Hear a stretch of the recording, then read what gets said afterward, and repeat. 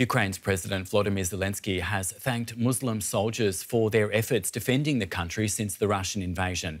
At a Ramadan Iftar dinner outside of Kyiv, Zelenskyy handed out medals and vowed to liberate Crimea, annexed by Russia in 2014 and home to a Muslim ethnic minority. Breaking fast with the president. For the first time, Ukrainian President Volodymyr Zelenskyy hosted an iftar marking the Muslim holy month of Ramadan. His guests, Muslim clergy, diplomats representing Muslim-majority countries, and Muslim members of the armed forces. Zelenskyy used the opportunity to recognize their contribution to the war effort. Diversity, enshrined in respect, is part of the character of independent Ukraine. May this character always strengthen our nation and guide it to good deeds.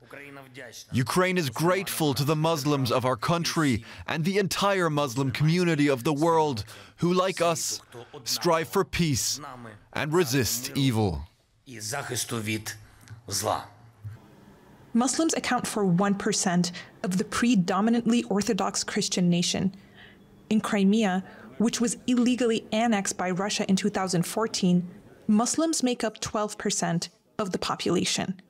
There's also a significant Muslim community in the eastern Donbas region. The conflict, spanning almost a decade, has displaced many of Ukraine's Muslims. We will not forget that it was with the occupation of our Crimea, that it was with the repression of Ukrainians, Crimean Tatars, and Crimean Muslims that Russia's attempt to enslave Ukraine and other peoples of civilized Europe began. For Ukrainian Muslim servicemen and women, faith and the holy month only add to their resolve. I believe that no matter how difficult conditions are, we do everything for the sake of God Almighty. When I save wounded soldiers, it is the greatest reward for me. The Quran says that when you save one life, you save thousands of lives.